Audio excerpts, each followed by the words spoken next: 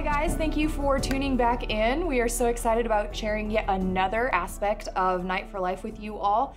And my favorite part of the entire evening was Kelly's talk. I mean, I'm not saying that because I have to, I promise. It was so good, and I can't wait for you guys to tune in and listen to what she has to say. I have to tell you, following Tony Foster and Tara Hamilton was probably the most intimidating thing I've ever done in my entire life, but it was really fun to be able to share my heart with what God's doing at Piedmont Women's Center with everybody.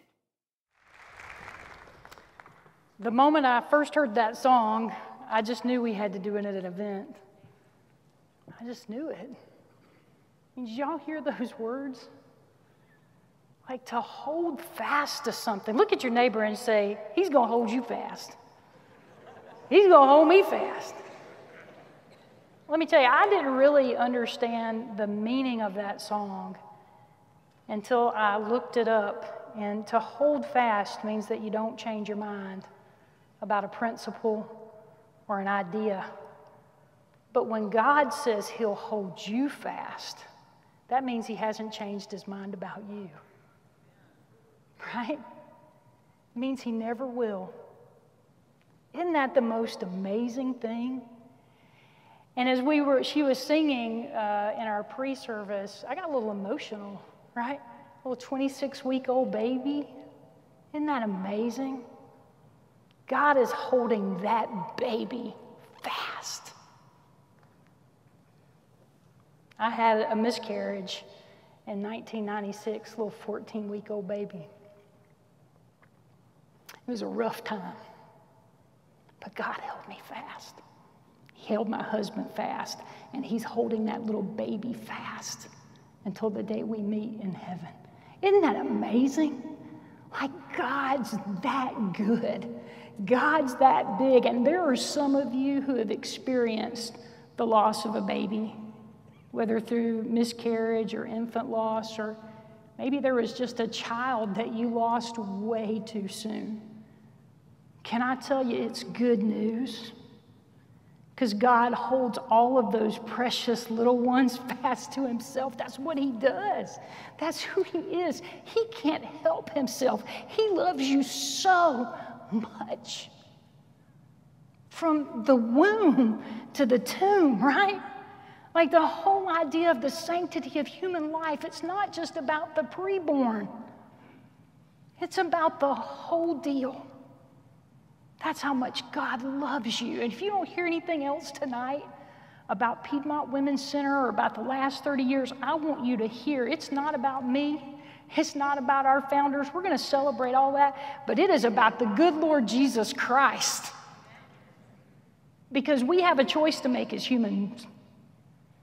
We can choose to say yes to him and trust that our life is being built on the firm foundation and that he will hold us fast through the whole deal, even when it's not very fun. Y'all got that for free. That's not even in my notes, all right? That's the kind of person I am. Notes, who cares? Time, it's just a thing. Y'all are thinking, she better end quick. I promise. Matthew 7:24 and 25 says it like this. Everyone then who hears these words of mine and does them. Y'all say that, does them.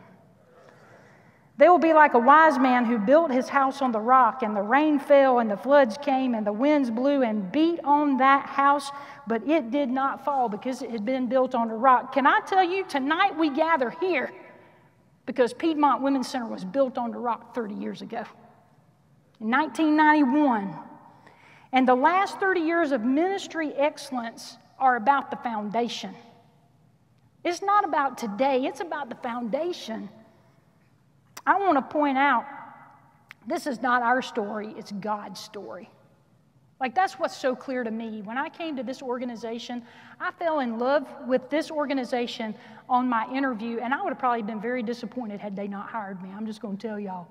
Because I fell in love with what they were doing at Piedmont Women's Center, And tonight is not about the amazing year. We had an amazing year last year. I know COVID was terrible, Corona's terrible. I get all that, but Piedmont Women's Center had an amazing year last year. It's not about that. It's not about pregnancy tests. It's not about ultrasounds. It's not about pap smears. It's not about the multiple new programs we've launched over the last 12 months. Tonight's not even about the clients that we love dearly. Listen to this. 30 years, 90,000 women have been served at Piedmont Women's Center over the last 30 years. Somebody better clap. That's a good thing.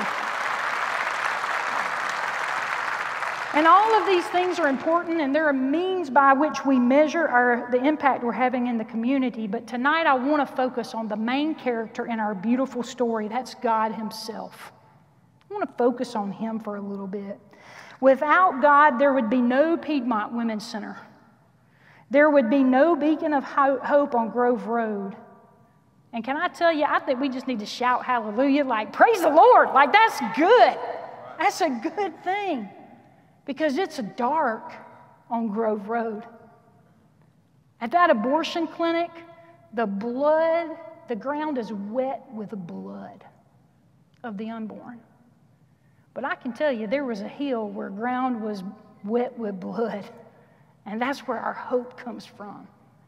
That's who, like when 90,000 women visit Piedmont Women's Center, we don't try to convince them to save their baby. I got news for you. We try to convince them to accept Jesus as their Savior.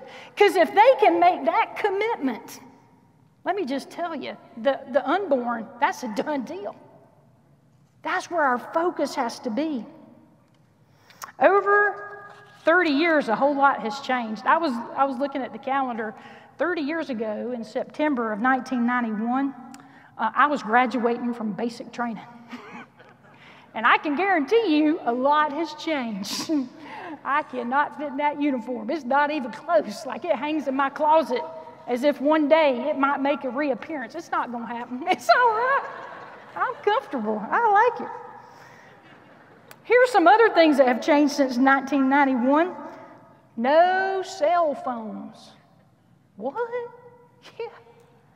No backup cars in your camera. Can I get an amen? Or backup cameras in your car. Like, that's amazing. Whoever thought of that? Kudos. Get this. The bathroom. How many of y'all remember when the bathroom and the kitchen was not the biggest room in your house? Can I get an amen? Wasn't the best room either, right? A lot's changed since 1991. But I have to tell y'all, a lot has remained the same. And one of the things that's not easy to talk about is that abortion continues the work of killing tiny humans. I want y'all to let that sit in for a second. These are tiny humans that if they were given the space and the time, they would be full-grown adults. This auditorium seats 7,000 people. I want you to think about 60 million people who no longer exist because of the tragedy of abortion. It would fill this room many, many times. Unfortunately, that work of abortion, we can simply call it killing or murder, but can I tell y'all it's much more complicated than that? Abortion is a satanic force. I have to be bold enough to say it like I see it. And it's satanic because not only does it take the life of an unborn child, but it rips the emotional component of a woman. And let me tell you, men, you ought to be mad as you can be at Satan because abortion kills the role of the father. Let me tell you what else abortion does. It rips at the fabric of our community, and it is absolutely destroying the foundation of this nation. Life was a lot different in 1972 than it was in 73 when the abortion law passed. I want you to listen to this from the Declaration of Independence. It says, "We hold these truths to be self-evident, that all men are created equal, that they are endowed by their Creator with certain unalienable rights." Look, the United States of America didn't give you any rights. It said the Creator did. Our Constitution, our Declaration of Independence, it only goes so far to protect them. God gave us that ability to breathe, not man. Among these are life, liberty, and the pursuit of happiness. Let me tell you, people, it's past time for us to repent from our silence on the issue of abortion. And it's time we move on. 40 years, they walked around in the desert 40 years. We've been walking around a lot longer than that with this issue of abortion, and it's past time. I'm calling you, I'm calling the church, repent. Blood is on your hands. The church can no longer be silent. While a lot of things have changed and a lot of things have stayed the same, Piedmont Women's Center still exists. There's been some highs and lows, some up and down. We couldn't have done it without our volunteers, without our staff, without our board of directors, and those faces have all changed many times over the years. We are seeing more people than ever, record numbers. In fact, I think I have a slide somewhere, and it's in your book too. There you go. I want y'all to look at that. 2,693 clients we served last year. Through July of this year, we've already served 2,256. God is good. He's doing something. He's bringing people, and we need to trust Him to just push it on forward and get it done. Here's what I can tell you, and in fact, I don't just tell you this, I'm going to emphatically declare that. Do y'all like it when somebody declares something? Right? And I'm going to end with this declaration. We won't give up. Can y'all say that and believe it? We won't give up. Say it if you believe it. We won't give up. We won't back down. Can you say that? We won't back down. And here's why, because one abortion is one too many. The decades that lay ahead of us see us leaning on the firm foundations of our past. Let me tell you, loving God, loving people, fearless faith, bold innovation, and continuous improvement, that's who we are at Piedmont Women's Center. It's been that way since 1991, and it will be that way until the good Lord Jesus returns and calls us home. We won't, say it with me, we won't give up. We won't back down. And knowing that we serve a God who keeps His promises, here's what we can be sure of. He will continue it till it's finished. Today, in this place and in this time, it's not a question for me of will He do it. It's He will do it. How many of y'all believe it? If you believe He's going to end abortion in our community as He knows it, will you just stand up? Like, make me feel like I'm not so alone? Like, if you believe it, stand it. Let me tell you, church, here's the deal. We always talk about let your voice be heard, but it's a time to let your face be seen. It's time to move forward. It's time to not just be complicit with it. And I'm going to say something. He's going to do it. I want y'all to say those other three words. What will it say? He will do it. He'll do it. He'll do it. Wow, I'm so glad that you listened to me sharing my heart for Piedmont Women's Center and for the work of this ministry over the last 30 years. You know, it's not easy to serve 90,000 clients in a 30-year period, but we didn't sign up for easy.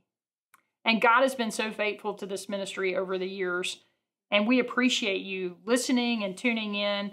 And I would also love for you to become either a volunteer, a monthly partner through your giving your time, through giving your talents, through giving your resources.